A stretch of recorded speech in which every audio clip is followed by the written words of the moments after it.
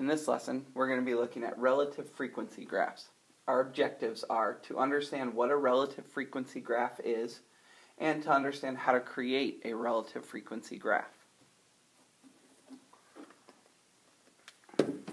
Our key vocabulary would be relative frequency graph, which is really just a graph showing a category compared to the total, usually using percents.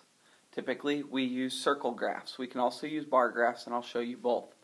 Circle graphs are sometimes known as pie charts. That's why we use the percents.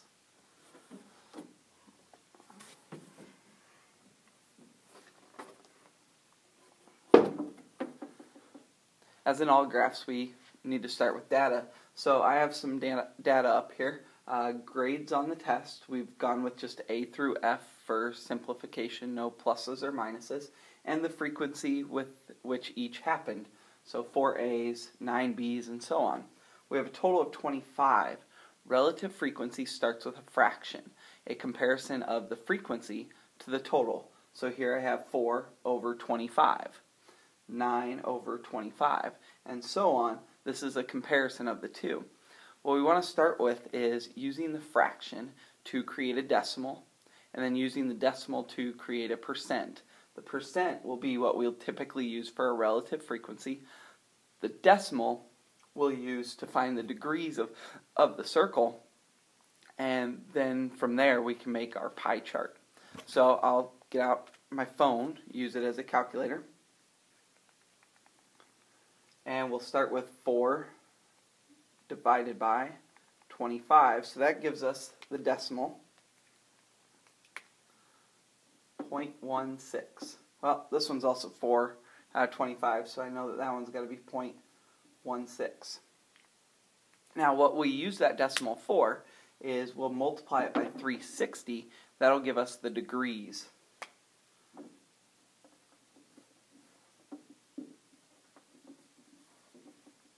So now I'll just do the rest of them and show you how to turn those into percents. So we've got 9 divided by 25, which is 0.36. 5 divided by 25, which is 0.2. And 3 divided by 25, which is 0.12. So now we have all these decimals. The next place that we want to go is to turn them all into percents. Well, the easiest way to turn anything into a percent is take the decimal and then multiply it by 100. So we're going to take 0.16 and times by 100.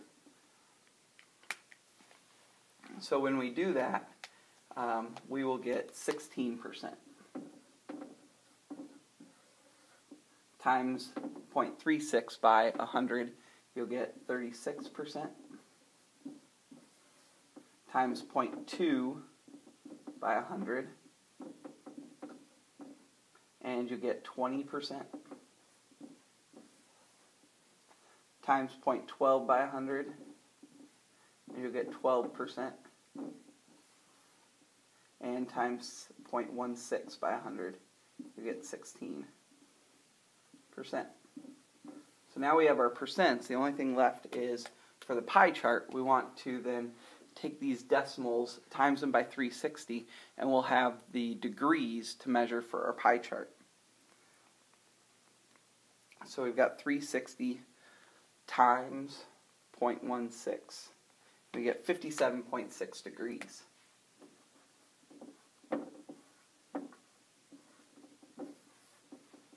So this one down here is going to be 57.6 degrees also, as they're the same. 360 times 0.36 gives us 129.6 degrees. 360 times 0.2 gives us 72 degrees. And 360 times 0.12 gives us 43.2 degrees. So if you notice we have decimals here. The protractor that I'm going to use isn't the most accurate thing is it doesn't have decimals on it. So we're going to just have to estimate these as best we can, which is what you guys will be doing anyway.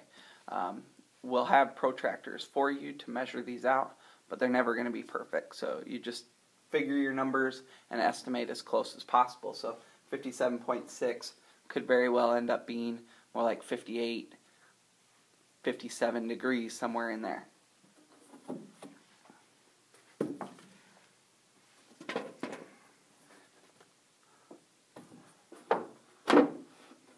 We're going to start with the easiest relative frequency graph, though, which is a bar graph. Basically what we do is we put our category on the bottom, and we put our relative frequency or percent on the side, and we just make bars from there. So we've got 16% for A's. So here's 15, here's 20, so 16 just above that, and we make our bar. B, we had 36, so just above 35. C, we've got 20.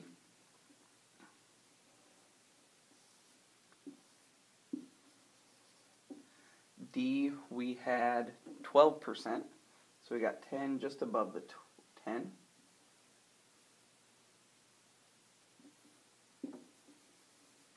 And F was back up to 16. Now remember, even though this is a bar graph, this is still not giving us raw numbers. It's just giving us percents. That's the idea of a relative frequency graph. Now we're going to make the pie chart, which is what we more commonly see with percents.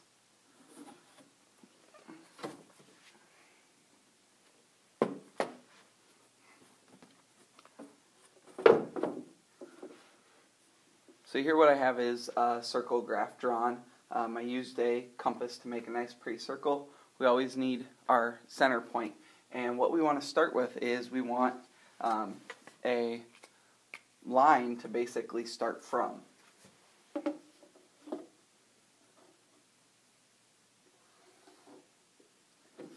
So there's our original line, and now what we want to do is we want to measure off of our protractor for the degrees, and then we'll put the percentages inside. So I'm just going to go A through F, work my way down. So to measure with the protractor, we're going to put it right, the base right on the line, and our little line here right at the center point. And then we're going to start from here. We're going to count by our lower numbers and going left. So I want to go to 57. So here's 50, here's 55, 57.6 would probably be about halfway. And then we're going to measure on. So this was my A, which was 16%. Okay, and now as we measure, we're going to use this as our starting point, our new line, and we're just going to work our way around. Now this is something that's a little bit tough to kind of visualize, but doing it on your own, you'll kind of get this. So in class, make sure you ask, and I'll try and guide you through this. So this time we have 129.6. That's basically 130 degrees. So I'm going to measure here. I've got 0, there's 90, 100, 110, 120, just shy of 130 here.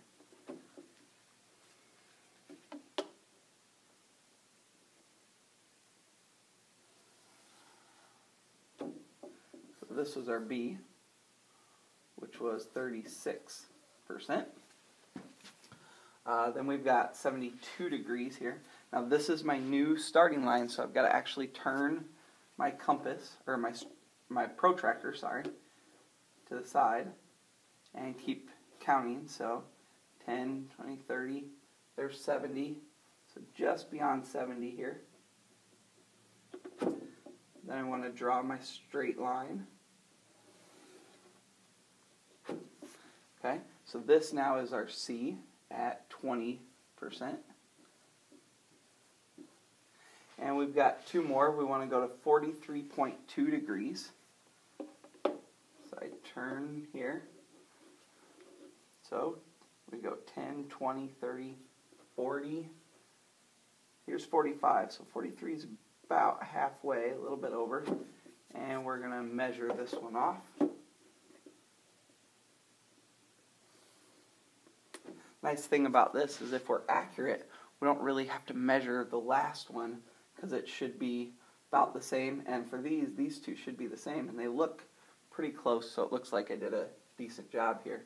So this would be our D, which was 12%, and our F, which was 16%.